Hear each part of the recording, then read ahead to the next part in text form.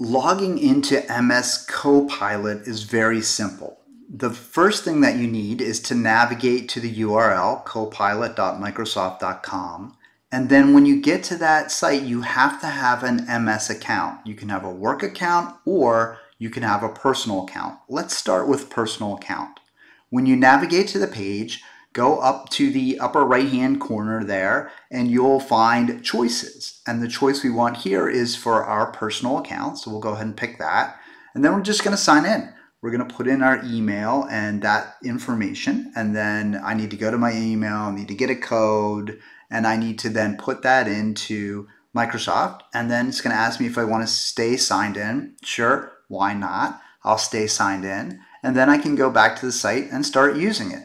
Now, if I have a work account, on the other hand, it's very similar, but I still have to go to the page. I have to choose the work account. Then, once I've chosen the work account, I've got to sign in with my work email.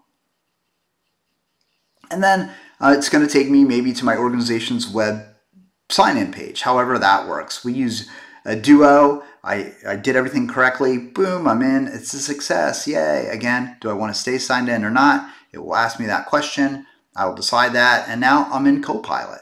And now I can start creating items. In this case, I'm creating a duck sitting at a desk doing some work. I can create some concepts.